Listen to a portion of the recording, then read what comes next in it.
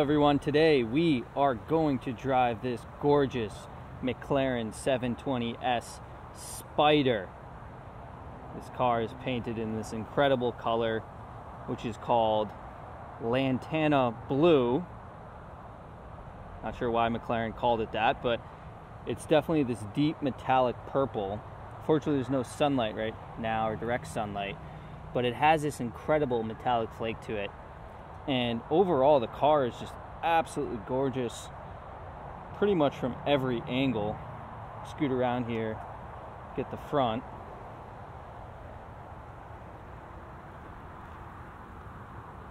Just an alien looking vehicle in my humble opinion. The stance on this car, how it presents itself is just remarkable, and the aero and everything on it is crazy. Looking at the wheels here, so we have Pirelli P0s on the front and back, 245 35 with 19-inch rims in the front and a little bit larger in the back. Of course, the McLaren carbon ceramic brakes, which are fantastic. You can stop on a dime. The incredible aero in the back here, and on the Spider model, which is so interesting, is how the support beams look.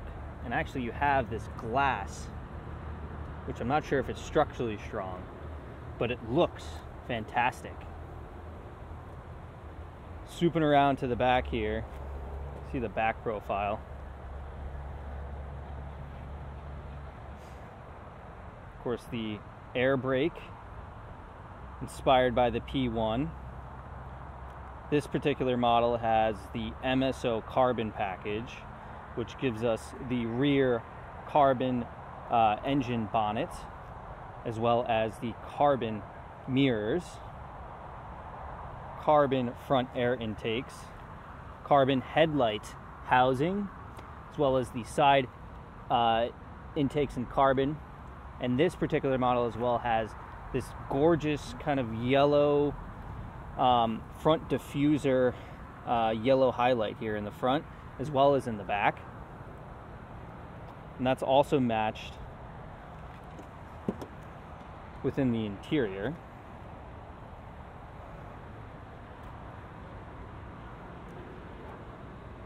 Awesome spec here. You got the smooth carbon steering wheel with the paddle shifters, carbon by the infotainment system, and of course those yellow highlights everywhere. The yellow stitching. Zoom back out here. Show you the side profile with the door up. Overall, just a gorgeous looking vehicle. Quite the upgrade from the 570 and of course the 650S, its predecessor. This car really is a hypercar in a supercar high production body.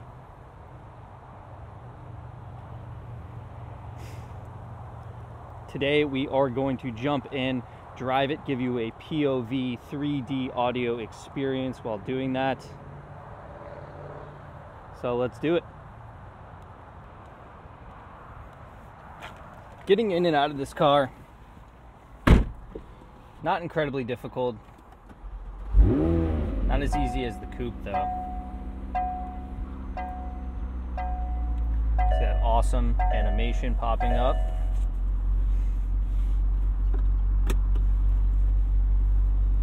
.710 horsepower V8 twin turbo, 0 to 60 in roughly 2.7 seconds.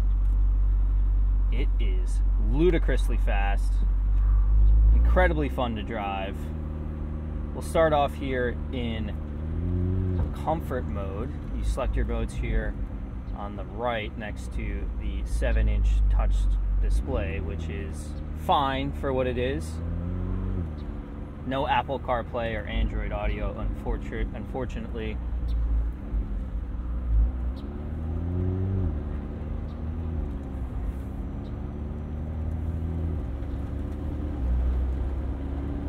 Now, they call this the hypercar killer, or the P1 killer, because the specs on paper illustrate that.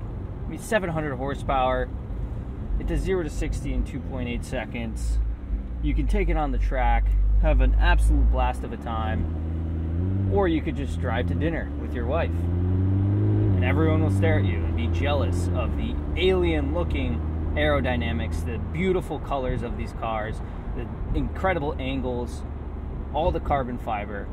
All of that is really put together in this vehicle. And McLaren really has iterated well on this segment. So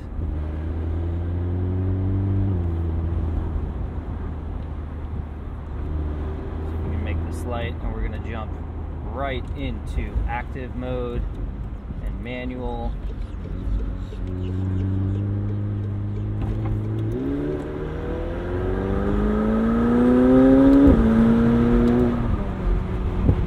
It is so fast, but so easy to drive at the same time. They've really been able to take their understanding of the hypercar, the P1, you know, now the Senna, of course, and the Speedtail, turn that into a vehicle that is easy enough to drive every day, but fast enough where you can basically burn anyone off the line if you happen to get into a street race.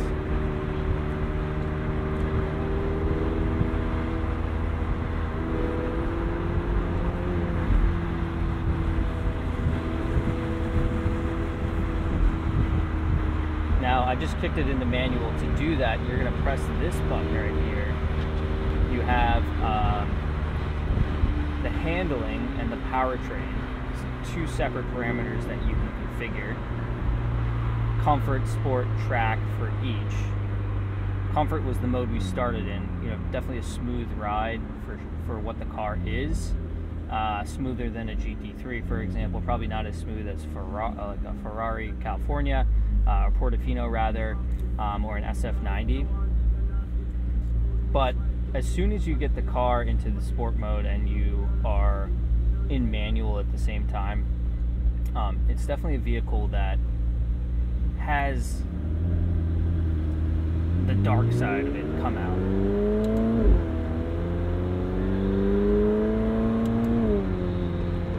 Left here.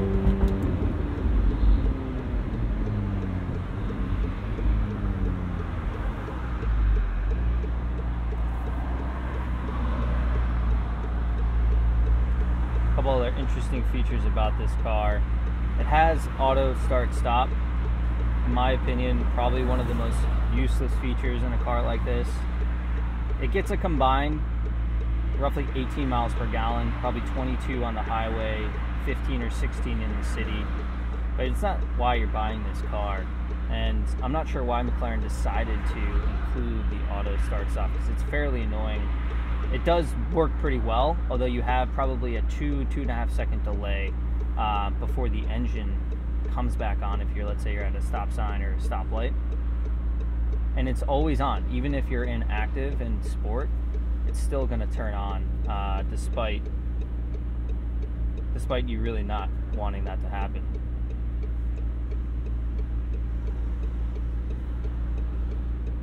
Show you around the infotainment system. It really just has Bluetooth audio and navigation on this 7-inch touchscreen. Really not the best, in my opinion. The speaker system, which is a Bowers & Wilkins, is one of the worst I've probably heard within this product segment, within this car segment. If you look at some of the other cars, you know, a 488 or an F8, or even the Huracan, it's going to have better audio, better quality of sound. But that's not why you buy this car.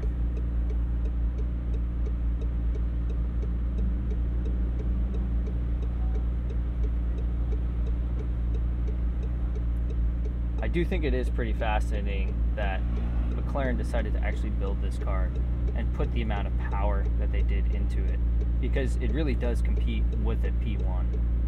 And in terms of speed, 0 to 60, in terms of how quick it goes around the track,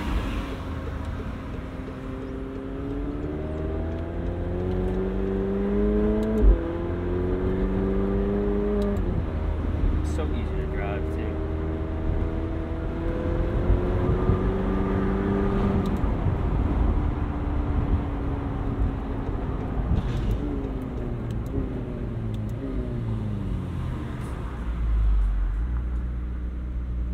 be doing a launch control test as soon as the tires get a little bit warmer, and taking it on the highway.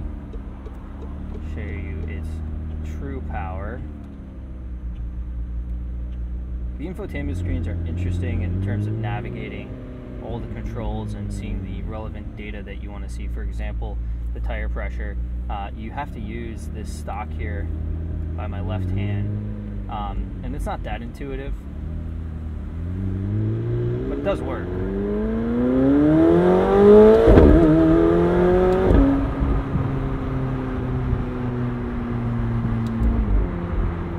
In sport, you're going to get a little bit more aggressive shifts. You'll feel that when upshifting and accelerating aggressively.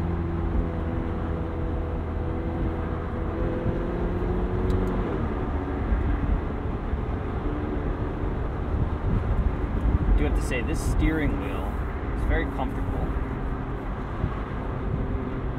Easy to control the vehicle, and I'm actually a fan of the fixed paddle shifters on the steering wheel, as opposed to, let's say, being on the steering wheel connector here, like Ferrari does, for example, or Lamborghini does. And the reason is because when I'm driving the car hard, I always have two hands on the wheel, and typically, if I want to upshift or downshift, I'll have that capability, as opposed to taking my hand off the steering wheel, reaching behind and shifting or downshifting.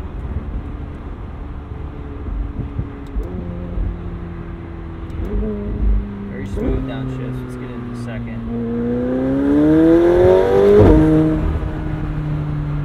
So fast. Now, I'm typically a naturally aspirated guy. I love a V10 in a Lamborghini, or a V12 in a Lamborghini, but McLaren has been able to put out so much power and drivability out of these V8 twin turbos that you see in the 570, the 650S, and of course now the 720.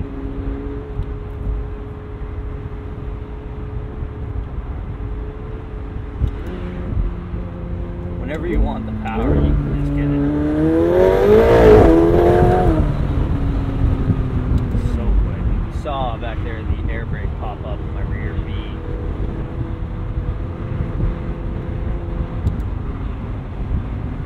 A feature that was borrowed from the P1.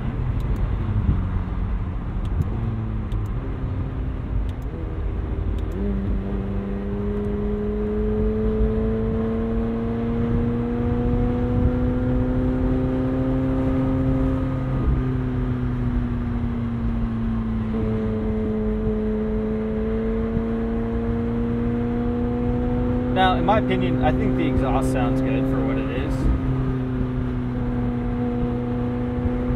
It's engineered in a way that draws emotion to the accelerator pedal, but doesn't have those loud, annoying fart sounds that you hear out of BMWs these days. The burple, which I think is just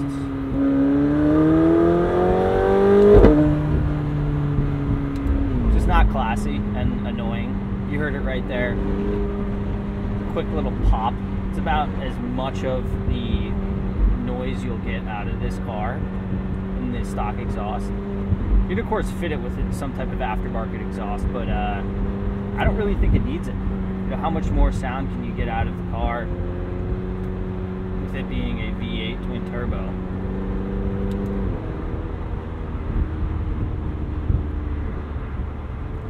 Driving this car, I recently drove the 296 GTP.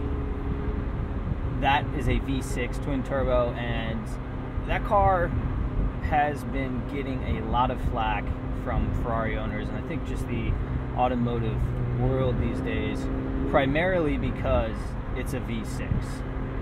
But for some reason, that car and this car, they seem aligned in a lot of ways. Even though you have, two less valves on the engine in that 296 GTB. It's sort of like a mini SF90, but it's wicked fast, just like this car. But McLaren, I don't think will move towards those hybrid electric V6 twin turbos soon enough. They might stick with the new version of the 720, whatever that is, the 840 or the 860, whatever they call it. That car will probably be a V8 twin turbo with hybrids that will compete with the SF90 in terms of speed and power. But overall, I mean, this car is so drivable and often overlooked within the segment.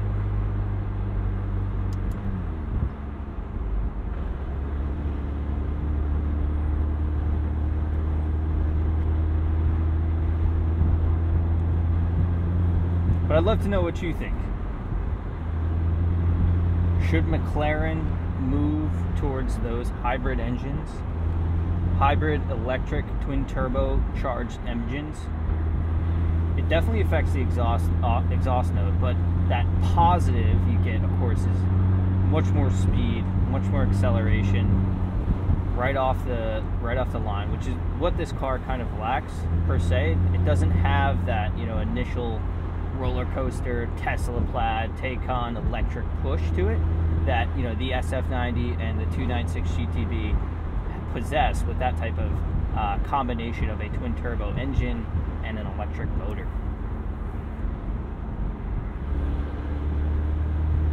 We're going to get this thing on the highway shortly.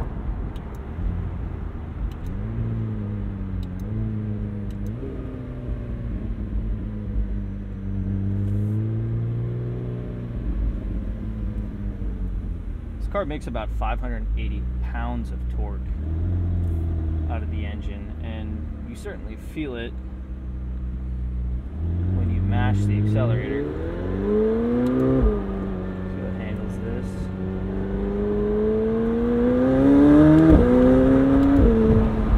Mazda bringing all the fun.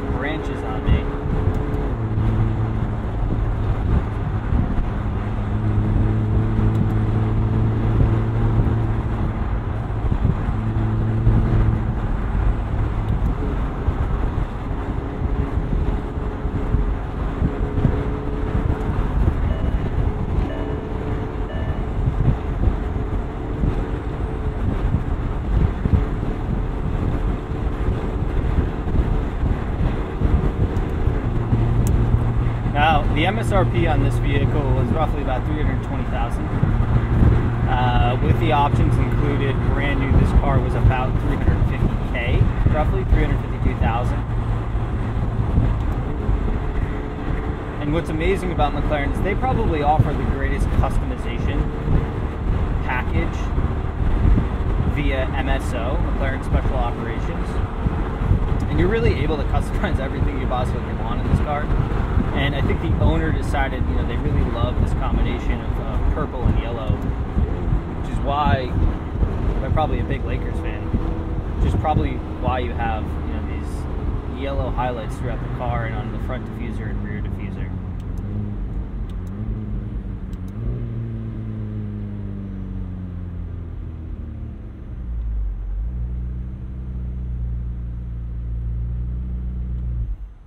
There's the start-stop. So you press the brake down enough, you'll get that. And it's so quiet, it's interesting.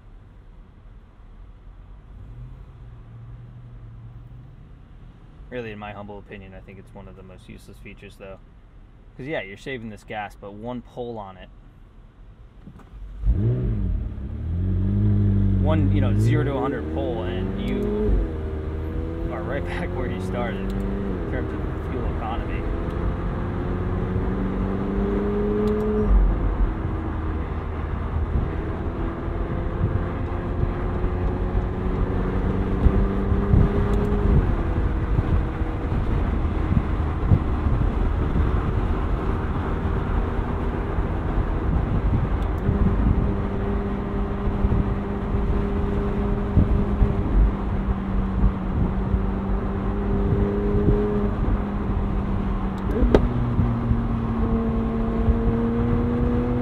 There's a pop.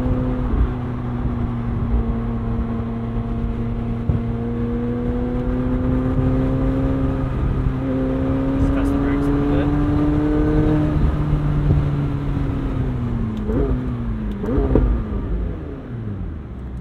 So good.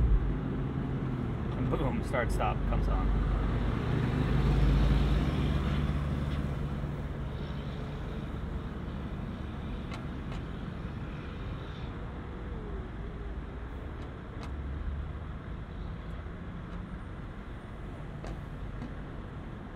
Decent overcast day here in sunny southwest Florida.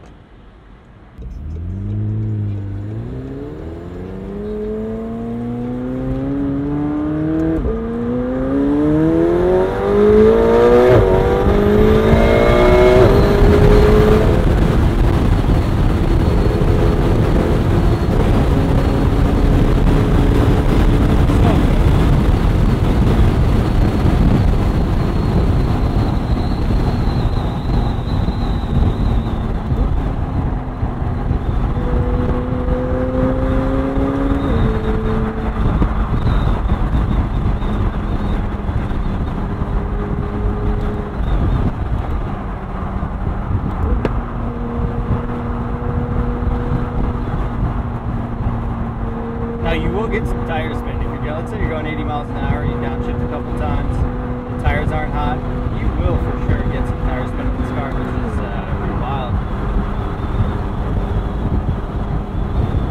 For that speed, let's see if we can show you. So in 6th, go down to 4th.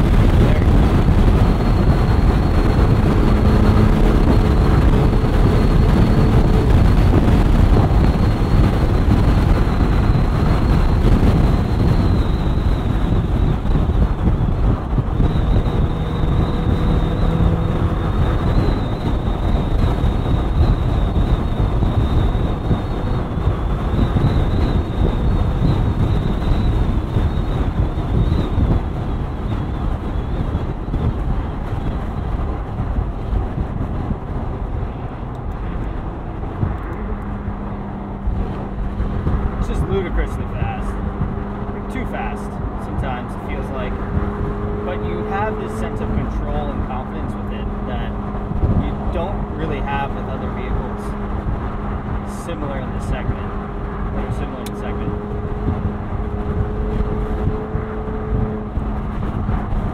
Behind a house here.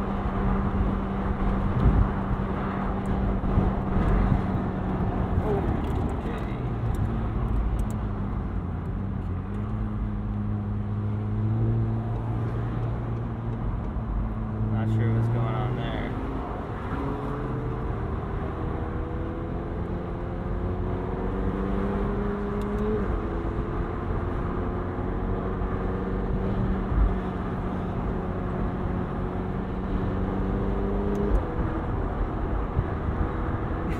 That was an abrupt stop, but you saw the air brake come up in the back. It's definitely reassuring if you need to stop on the dime to get some more downforce with that active aero.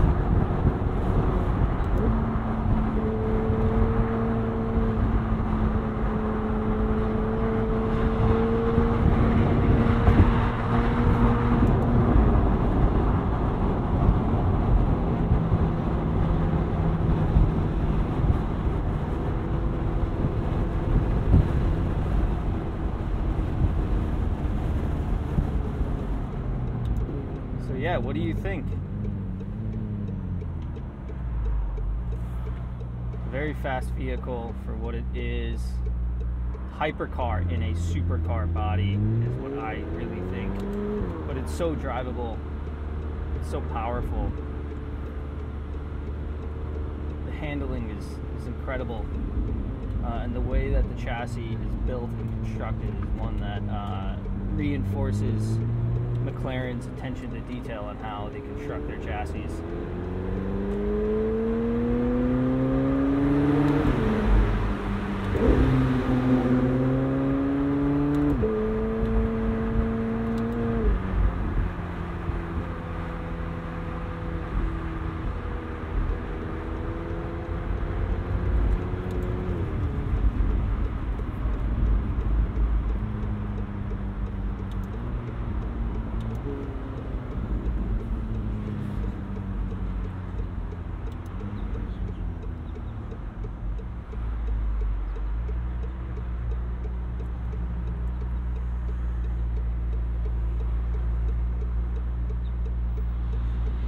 now the tires, they are properly warm.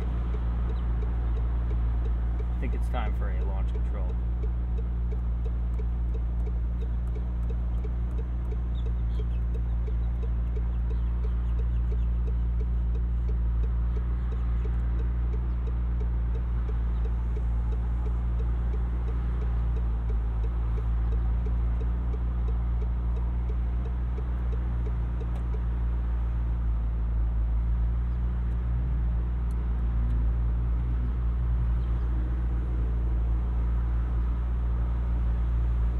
Now, I do like, my humble opinion, this version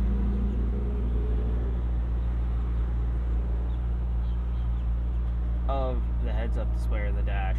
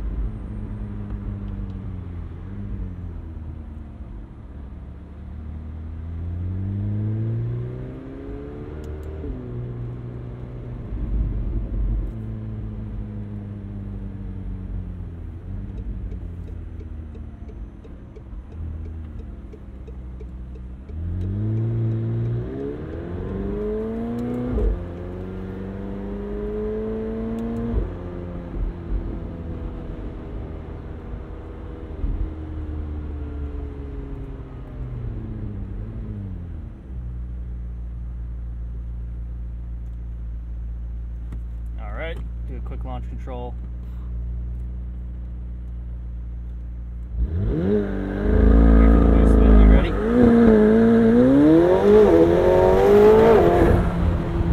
Woo!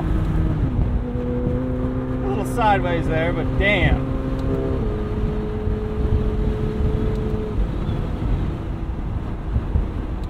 Well, that's it. Let me know what you guys think of this car.